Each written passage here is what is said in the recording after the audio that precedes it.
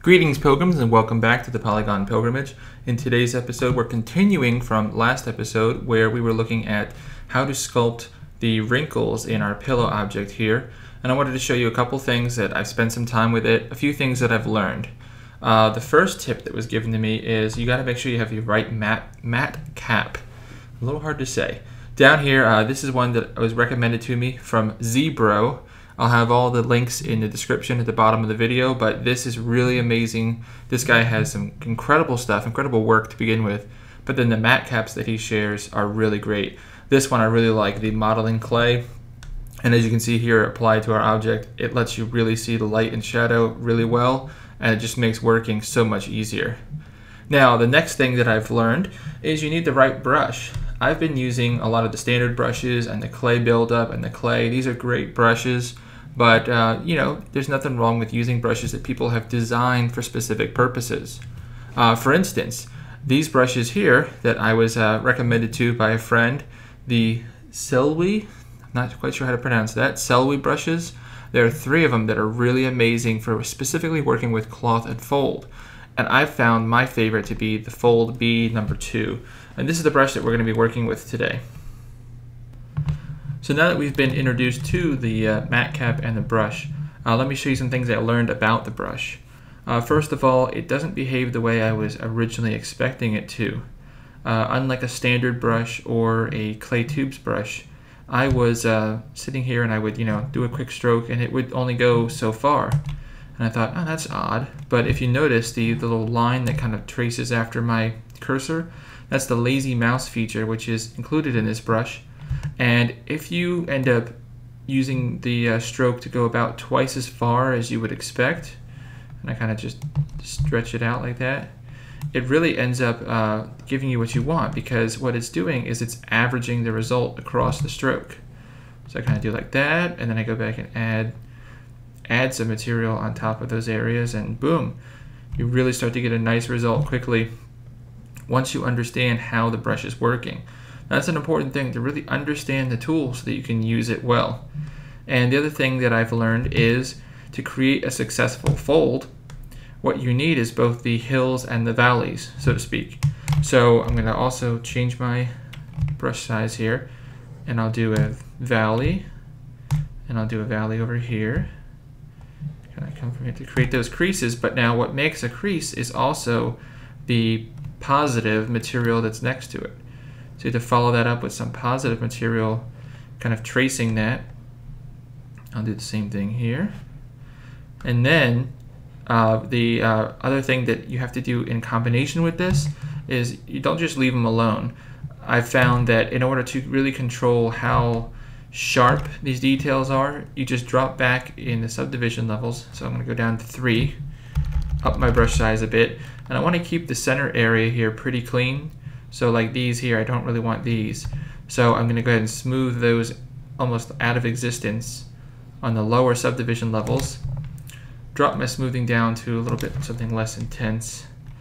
And if I go along the edge here, I can kind of feather the result of keeping my corners, but then feathering the result as it approaches the center of mass. And now as I move up in the subdivision levels, you'll see there's still a little bit of cleanup to do. Might not be able to see on the video here, but I can see on the monitor.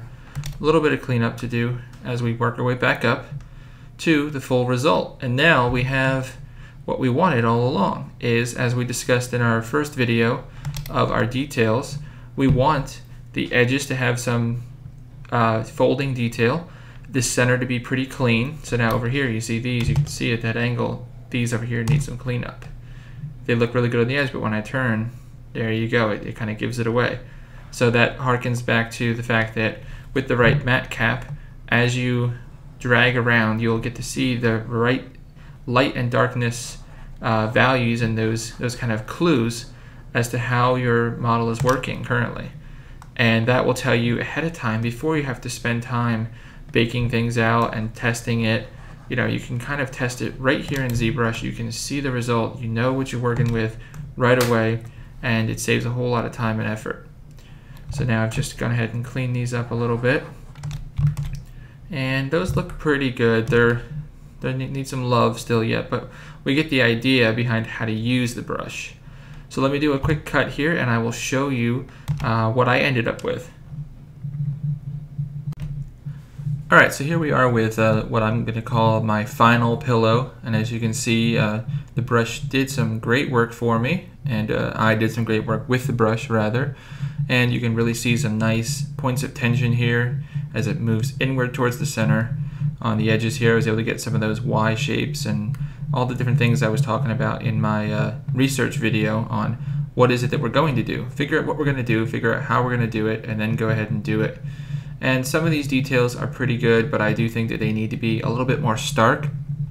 As I mentioned earlier in another video, that you have to understand, especially for a white object, and especially for an object that's going to be seen from quite a distance, maybe probably about this or so when it comes to game time, these details need to be strong enough to be seen from that distance and to really hold their own in a normal map on a purely white object.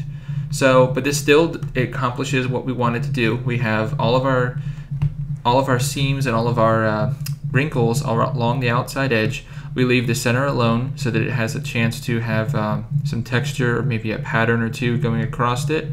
And I do want to go back and adjust these a bit, like I said, to deepen the grooves a bit. And also I'm going to spend some time to smooth out these edges and make it a little softer, more pillow-like, because it's still retaining a lot of the hard shape from the initial object. But I can do that easily with some of the move brushes and some of the pinch and pull brushes and still keep all of my nice sculpting detail. So once again, I hope you guys really enjoyed this, and I hope that it was helpful to you. I will have all of the links in the description for both the brush and for the matcap, and I encourage you guys to check out more that those artists have to offer. It's great when we all offer things to each other so that we can all make all of our work better. And that's what I'm really pushing for with the whole pilgrimage, is just encouraging you guys encourage me, and we all get better, and as a result the art gets better. And you'll hear me say that a lot because it's really truly what I believe in. So I hope you guys enjoyed. Please make sure to like, comment, subscribe, share, whatever you feel like doing. If you feel it was helpful, let me know.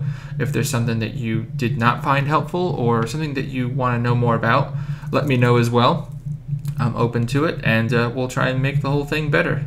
So as always, enjoy the quote at the bottom of the page, and I will see you next time as the pilgrimage continues.